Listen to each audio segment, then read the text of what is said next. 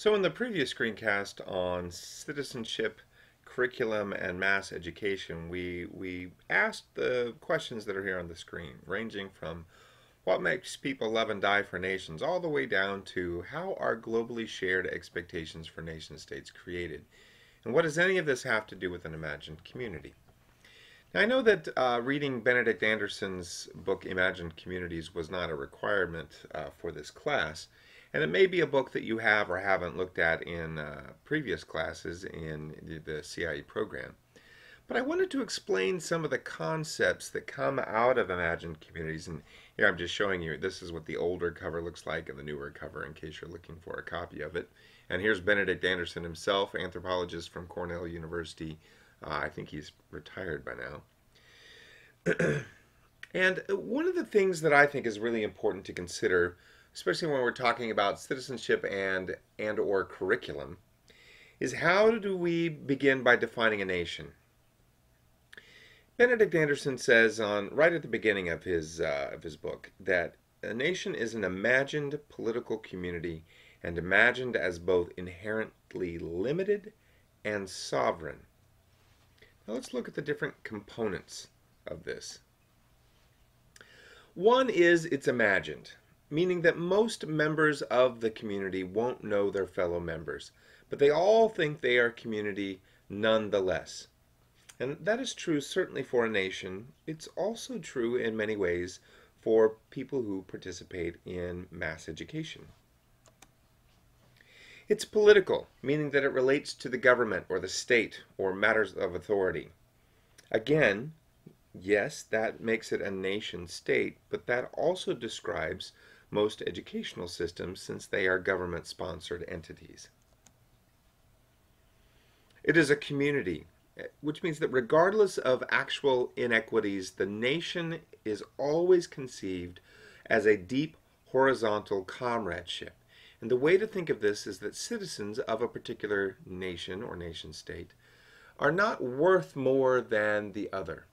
In other words, there's no value, there's no American, and I'm going to use my personal example, who somehow is more American than I am or less American than I am.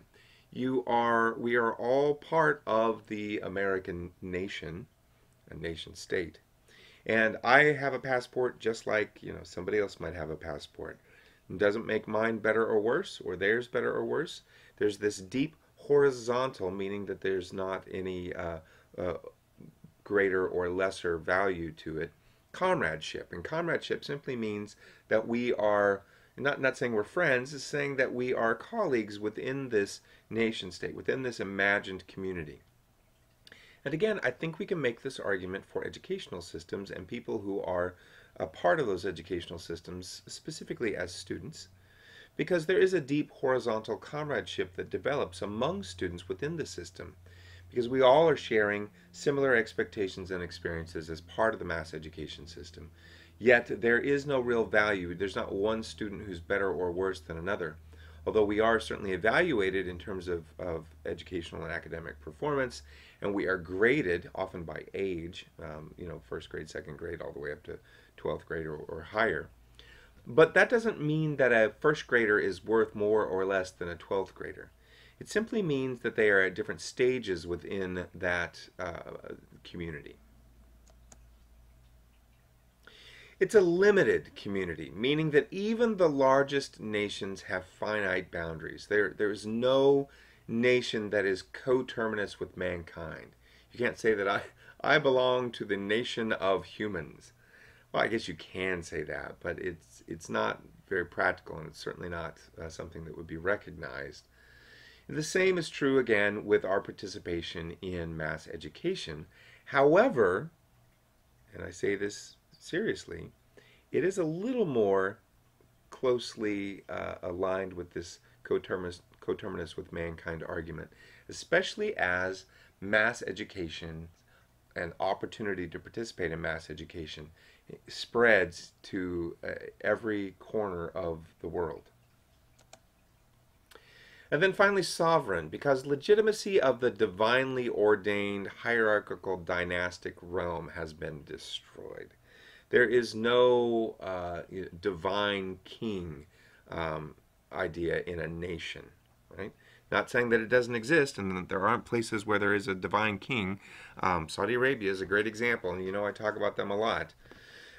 However, the idea of a nation state and the way that Anderson is defining it here as an imagined political community does not have a dynastic order to it. Does not have this dynastic realm with hierarchy and divine ordination for those who are leaders at the top. And again, mass education systems are similar in that way.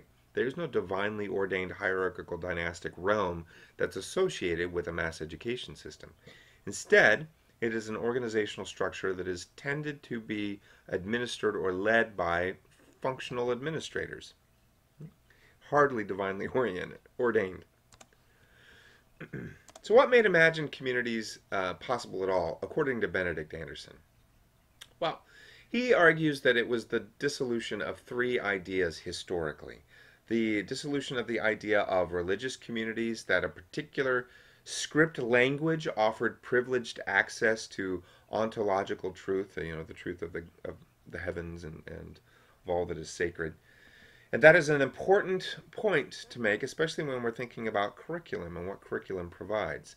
There is no special language like Latin, or there is no special language like scholarly Arabic that gains us access to information that others don't have. That is not the way that education works anymore either. There's no special script language that is taught in school that offers privileged access to ontological truth. Now, in some post-colonial communities, there is a script language, which is often the language of the colonial power that has now left, right, that is used in school, even though that might not be the indigenous language or the language that students speak in their homes and communities. But that's a little different because still it's not providing privileged access to ontological truth. It might be providing access or improved access and opportunity for learning, but that's slightly different.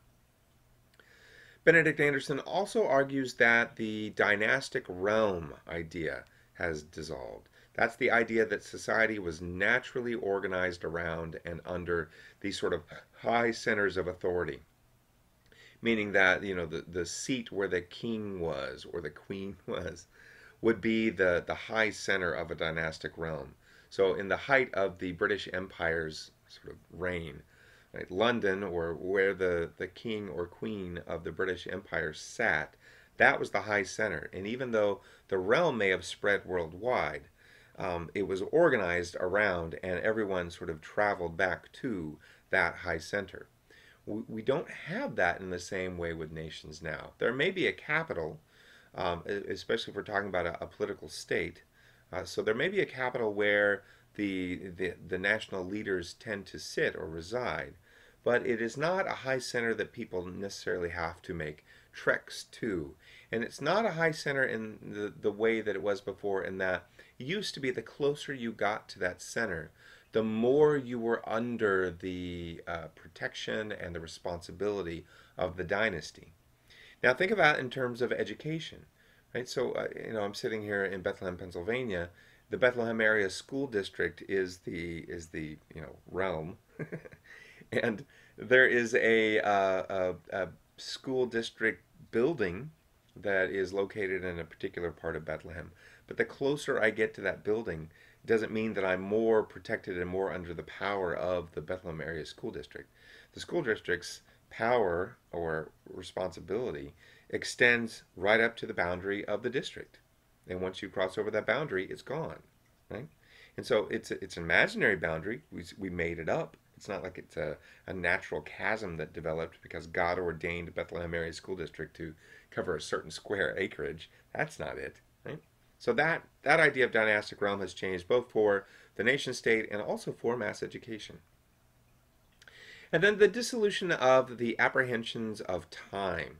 It's the idea that cosmology and history were indistinguishable, and that the origins of the world and of men were identical. So that these ideas that time was really in many ways unimportant, and that the way that the divine developed and the way that the human history developed were intertwined somehow is completely gone. We have had a period, at least in the West, called the Enlightenment, which has influenced the ways that we think about our individual humanity and how it's intertwined with the heavens, with gods, and with divineness. And we've kind of backed off of that quite a bit, actually. So what Benedict Anderson says he's proposing is that nationalism has to be understood by aligning it not with self-consciously held political ideologies, but with the large cultural systems that preceded it, out of which as well as against which it came into being. Now this can be a great example for us in terms of both citizenship and curriculum, because it's not the self-consciously held ideologies, it's not what's overtly taught that creates a sense of community and it creates a culture, as much as it is these, as he puts it, large cultural systems that sort of come into being.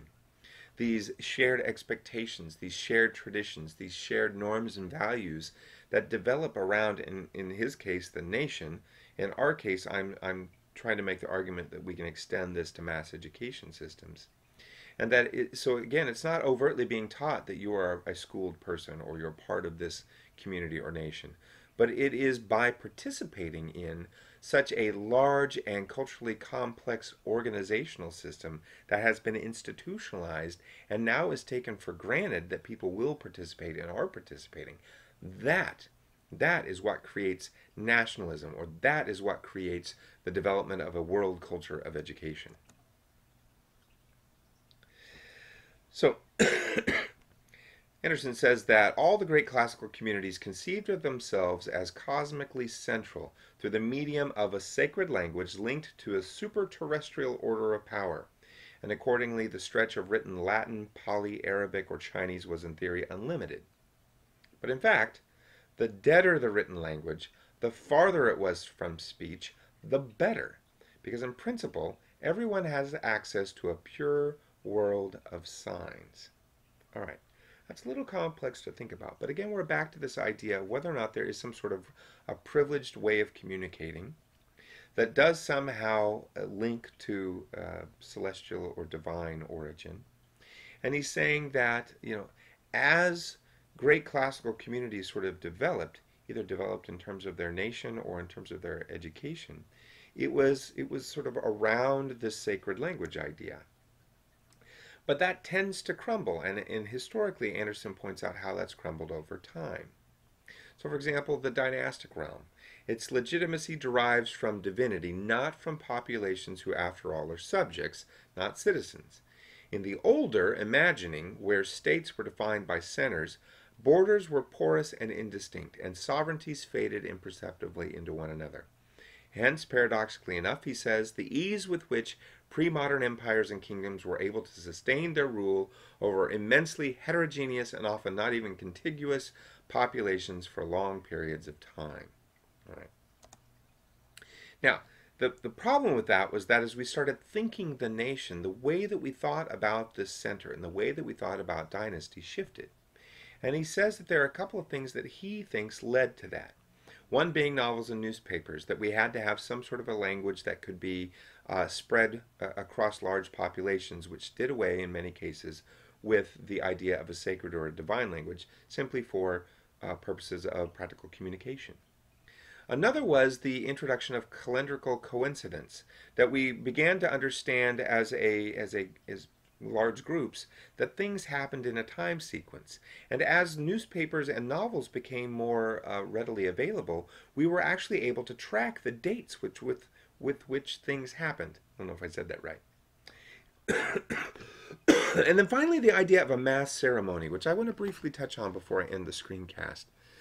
The idea that we are all participating in similar activities at similar times, and understanding that that happens without us having to be present for it to happen. For example, I know right now in schools across the world,